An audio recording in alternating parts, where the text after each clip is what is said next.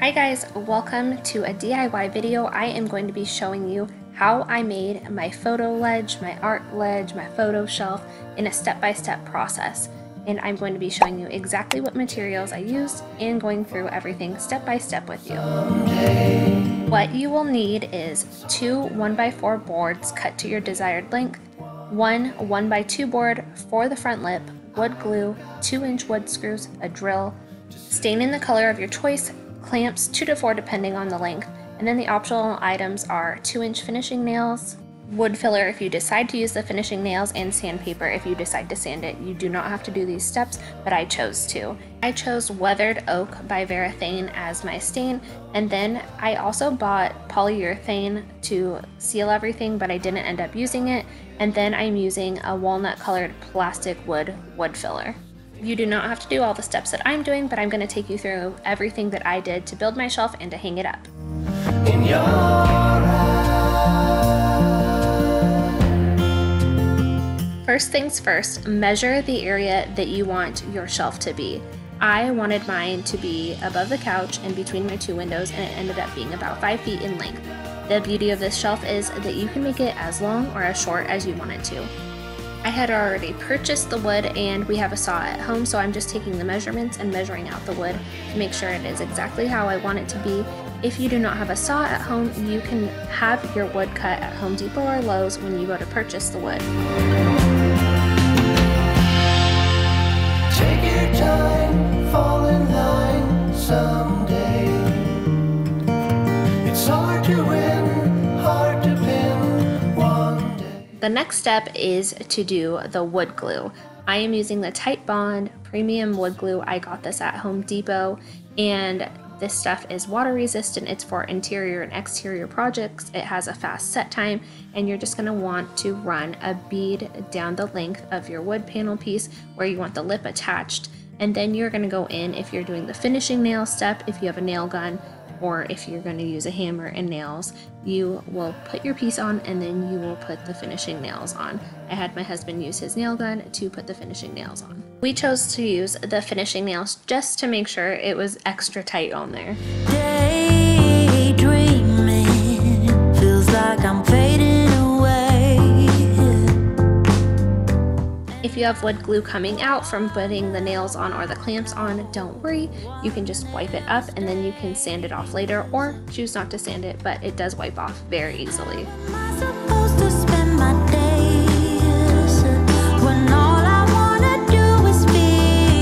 Our next step was to put the back piece on, and then my husband went in with the nail gun and the finishing nails again and just put finishing nails all along the back side of it. And then we clamped everything down and I wiped up any excess glue that had oozed out.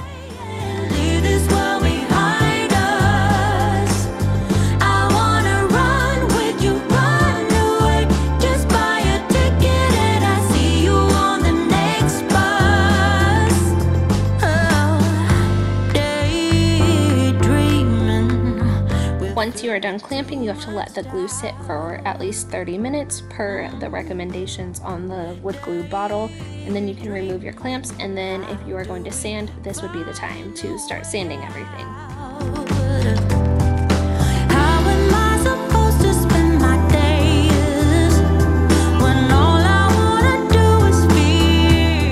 I'm using 100 grit medium grit sandpaper and a sanding block. I do not have a sander, so I'm going to be sanding everything by hand.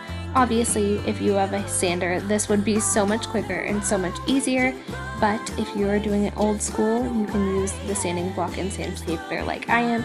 I'm just going to make sure every edge is smooth, make sure everything's smooth, especially those end pieces, and then sand off any of that excess glue that had oozed out from before.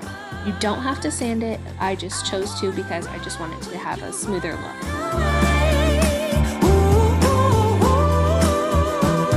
Now I'm going in with the wood filler in a walnut color. I'm just going to apply a little bit to my finger, and then I'm just going to dab it on the areas where those finishing nails were in the front panel, not in the back piece at all, just in that front lip. I'm just going to put it on my finger and apply it to each little hole, just as if I was going to patch up a little hole in the drywall with spackle, and then I wiped away any excess with a paper towel. That is so real. Oh, I'm trying Per the instructions on that wood filler container, you have to let it sit for a minimum of 2.5 hours to let it set and dry. So I just let it sit overnight because by the time I was finished with everything in the garage, it was dinner time and I've got 2 kiddos to take care of. So I went in the next day and I just sanded everything down from that wood filler just to make sure it's all flush and even with the wood. And then I laid out a drop cloth. I have my Varathane wood stain in the weathered oak color, and I'm going to be using a disposable paint tray just in case my clumsiness, I knock over the stain. I don't want it to get everywhere all over the garage. And then I am also going to be using paper towels to apply the stain. It's much cheaper than using a stain brush or a paintbrush, and it is just what I had on hand.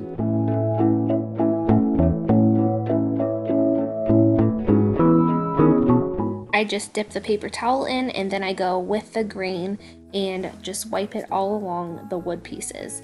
If you are using a paintbrush or a stain brush, make sure that you have a rag or a paper towel on hand so that you can wipe up any of the excess stain, anything that's dripping, and then just give it a good wipe. You don't want your wood piece to be completely saturated and completely wet with stain.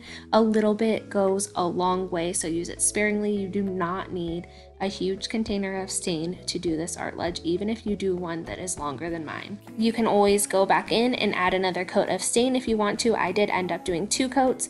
Or you could always end up going in with a different stain color as well and changing the color up. As you can see here, this is the difference between stained and non-stained. You do not have to stain your piece. I chose to because I just wanted a different color look than the actual red oak that I was using.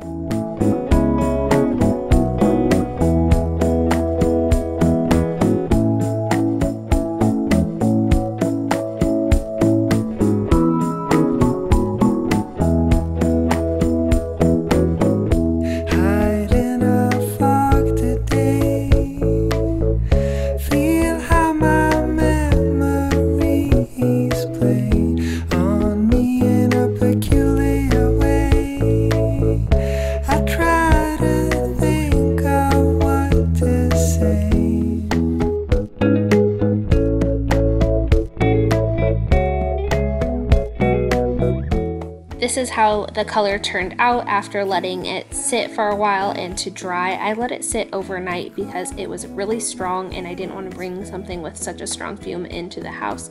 As you can see here, it is time to finally hang it up. I'm in a different outfit. It's a different day.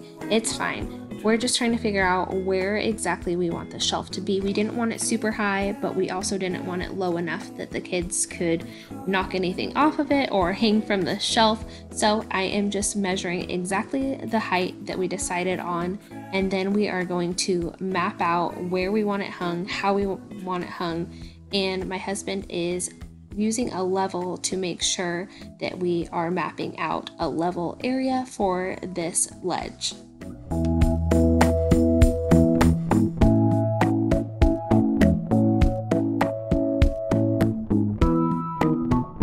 We also measured from the end of the window to the end of the ledge to make sure that each side was even. We didn't want it uneven, so we're just adjusting everything, and then we basically just marked off everything around the ledge so that we had the exact spot to put it.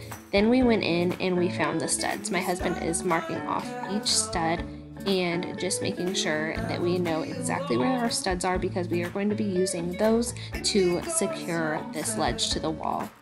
It's the only way to go. I've been waiting for the fallout in the middle of...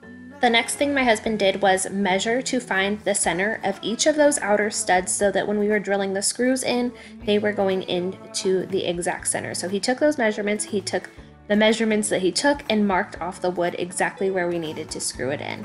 And then we just got everything ready to be secured to the wall. We made sure it was all level. I held it up. He drilled pilot holes before drilling the wood screws in to the ledge and the studs.